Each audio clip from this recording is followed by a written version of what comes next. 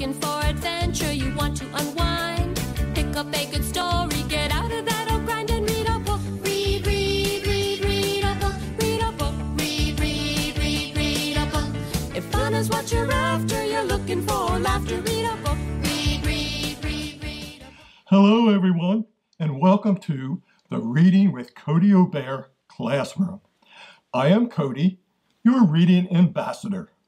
I am so glad to visit with you today, and I have a great book for story time. And it is about what it really means to be cool. Well, our guest reader today is Jeff Paulson. So let's relax, open our ears, and open our minds, and get ready for an exciting story. The Cool Bean. Written by Jory John. Illustrated by Pete Oswald. Watch out! Here comes the cool beans. The cool beans. Oh yeah, check out how they move. Look at the way they swagger. Notice their sunglasses. Yow! The cool beans are known all over school, from house to house, across town, beyond county lines. In the olden days, last year, we were all one big pot of beans. We were a mixed bag, but somehow it worked. Yep, those were the good old days. And then we stopped seeing each other as much. That's just how it is sometimes.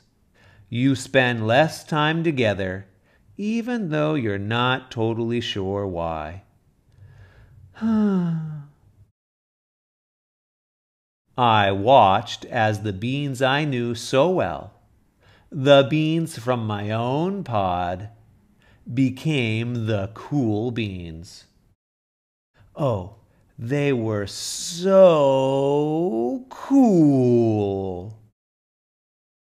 One of them could play the guitar. Cool. One of them could draw the best superheroes. Cool. One of them could jump higher than any bean I'd ever known. Cool. Me? Well, I mostly stayed the same. Sure, I made some small changes. I wore sunglasses. Too big. I slicked my hair back. Too slick. I strutted around. Ow! I swaggered. Oof! I was still picked last for everything. My clothes never seemed to fit. I snorted when I laughed. I walked into stuff. Whomp! I was an uncool bean for sure. I started thinking of myself as just a common bean with no special skills. I couldn't compete, so I didn't even try. I'd never be a cool bean. It seemed like there were two types of beans in the world. There were the cool beans and the beans like me. The days all blended together. I lived my life and things were just okay. I took tests and ate lunches and mostly kept to myself. The cool beans continued being cool. I mean, sure, I missed them a bit, but it's not like I was going to say anything. I felt like all that coolness had gotten in the way of our friendship. And that's how it went. until one day I was in the cafeteria. I dropped my lunch on my loafers. Oh no, not again. But then something sort of miraculous happened. Out of nowhere, one of the cool beans helped me clean it up. He didn't even say anything. He just gave me a nod. That was it. Later, I was out on the playground.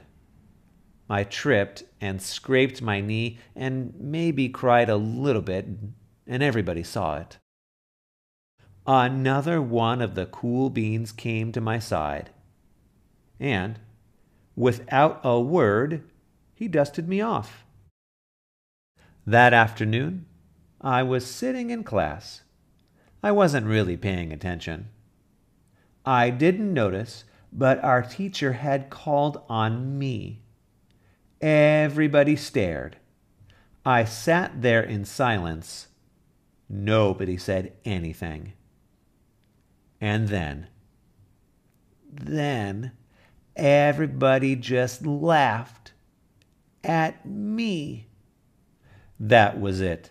After today, I was officially a has-been. But then one of the cool beans stood up and came over to me. Everybody watched.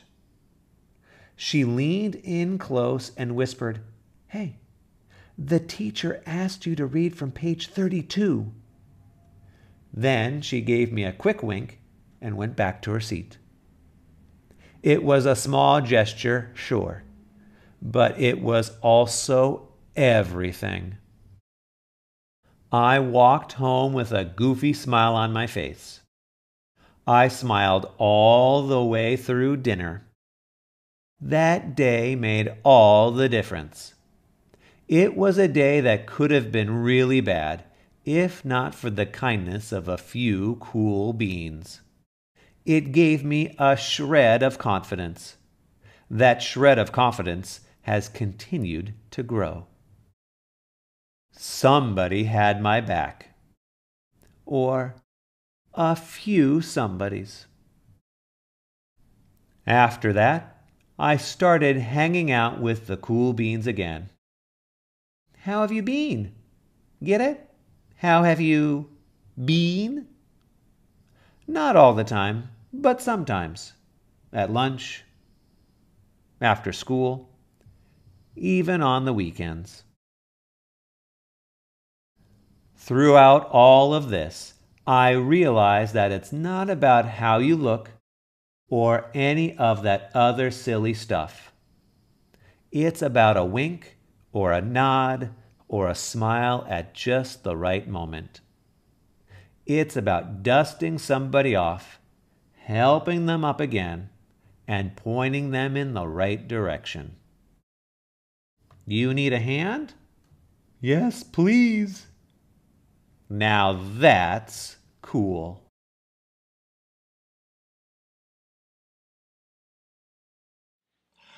Thank you, Mr. Jeff, for that great reading. Wow. It took a little while, but Little Bean finally learned what it really means to be cool. A smile or being kind to someone makes you a cool bean. And as always, you can have great learning adventures with books like we did today. I want to thank you for allowing us to share the book, The Cool Bean. I really hope you enjoyed it, and my question for you is, what makes you a cool bean? Alrighty, I want to wish you a wonderful day, and I leave you with this thought. Be kind, be healthy, and always be ready for a reading adventure. Until next time, happy reading! If you're looking for adventure, you want to unwind, pick up a good